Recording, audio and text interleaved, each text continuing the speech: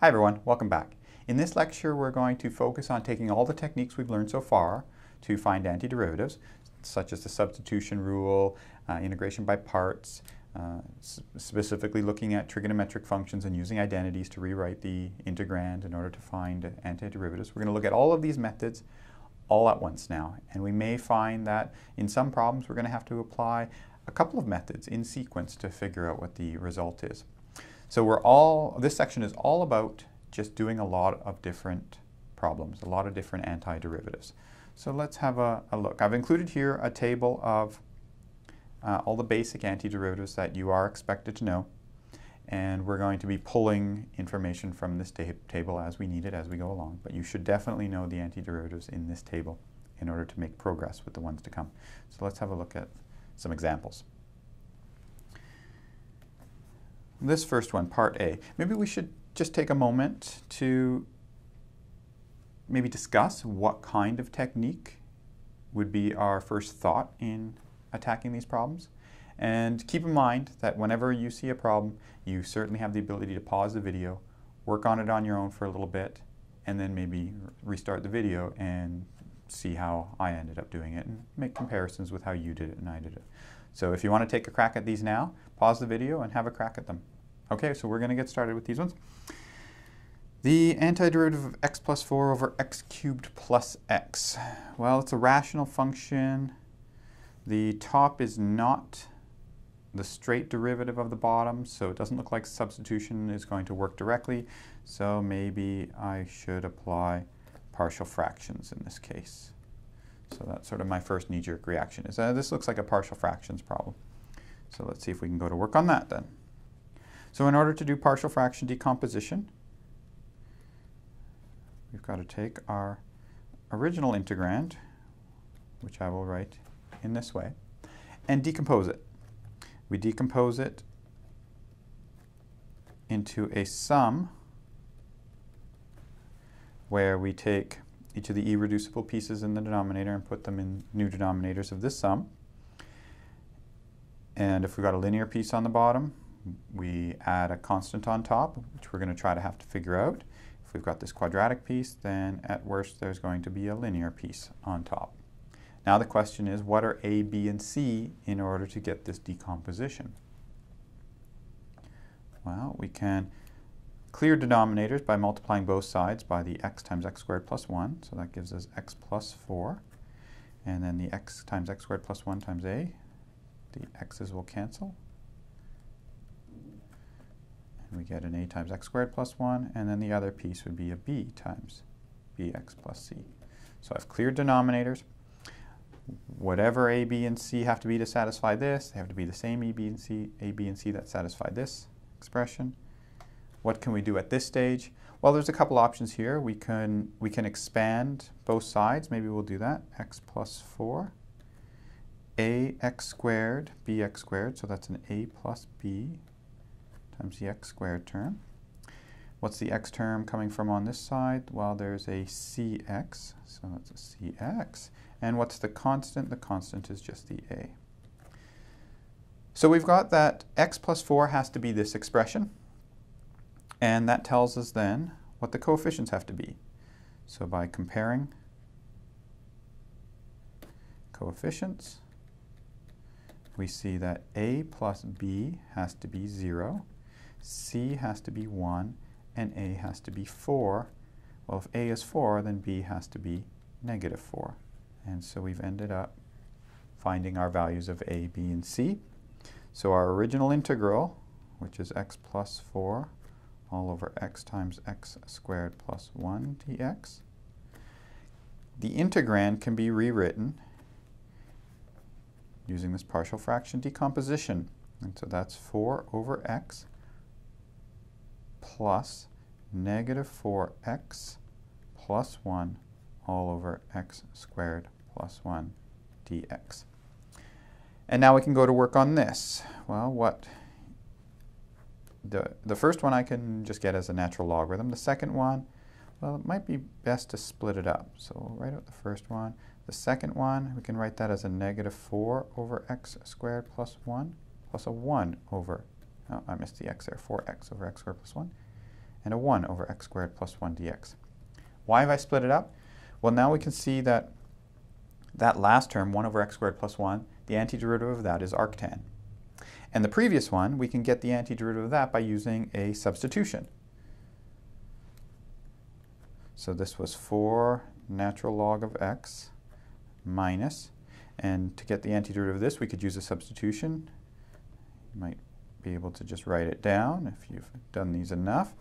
So the antiderivative should be a logarithm of x squared plus 1 with some coefficient out front. What's the coefficient? Well, when I take the derivative of this, a 2x is going to come out from the derivative of the inside. I need a 4x, so I just add an extra 2 out front. So there's our antiderivative of the second term. The third term, the antiderivative is arctan of x, and we have our constant of integration c. So there's the solution to the first antiderivative. Let's have a look at the next one. So part B. Integral from 0 to pi by 2 of sine to the 4th x cos cubed x dx. So what do we do here? Well, I've got cosine to an odd power. If I borrow one of those cosines, so split it away from the other ones, then I'd have a cos squared with another cosine left over.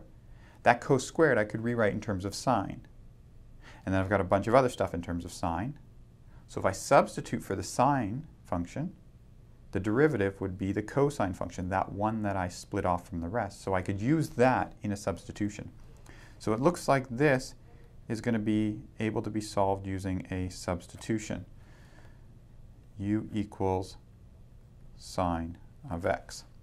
So let's first see how we rewrite the expression in order to make use of the substitution. So I was going to keep the 4 sines. I was going to borrow another 2 cosines from here. So a cos squared. And the cos squared I could rewrite as a 1 minus sine squared x.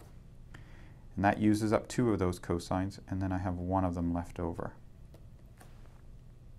And so the substitution that we're going to do is going to be u as sine of x, so that would replace all of these sines, and then that cosine that I peeled away from the other ones joins together with the dx to allow me to make that substitution. So we can also switch the limits. This is a definite integral, so we'll switch the limits as well. When x is pi by 2, u is equal to sine of pi by 2, which is 1.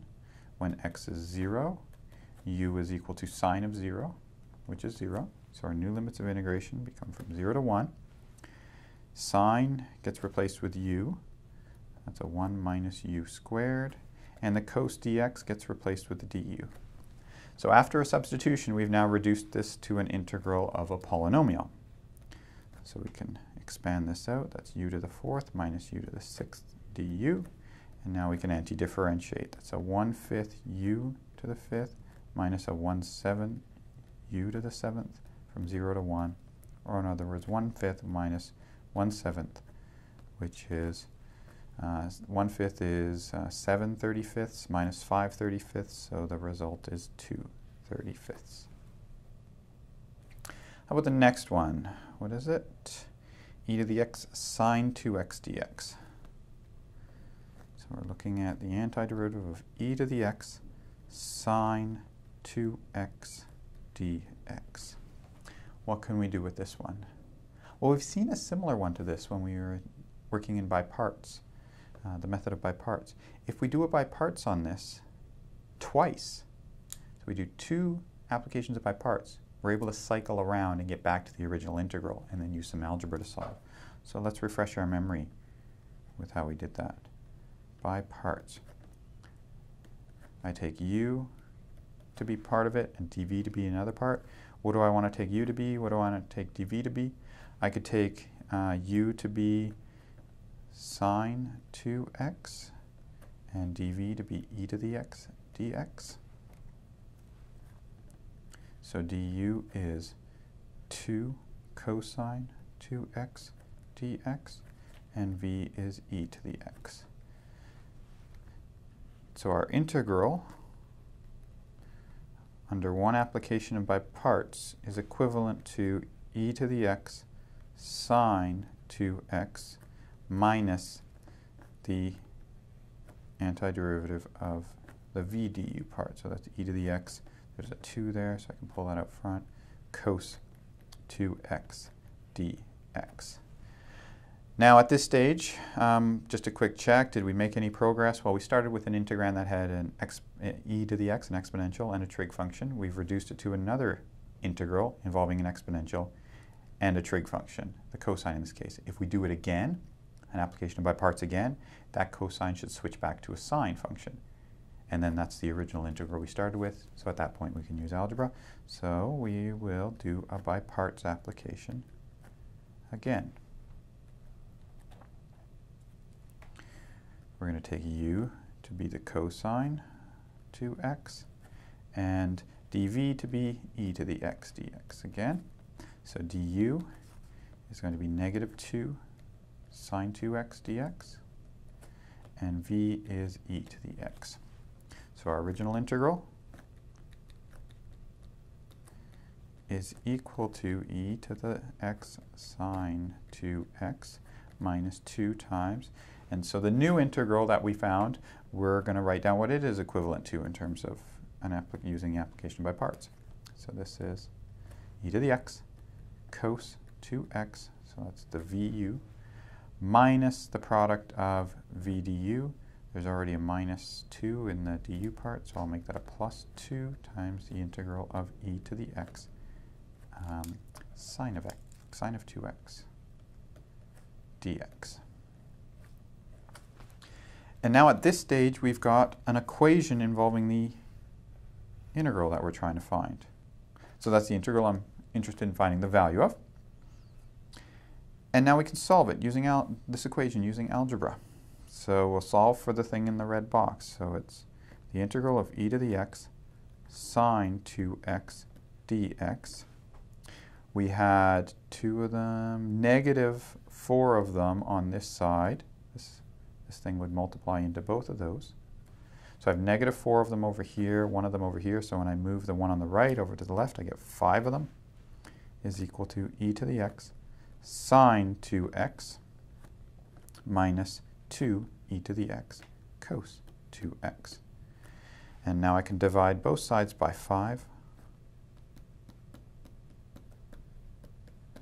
And I get a 1/5 e to the x sine 2x minus a 2/5 e to the x cos 2x.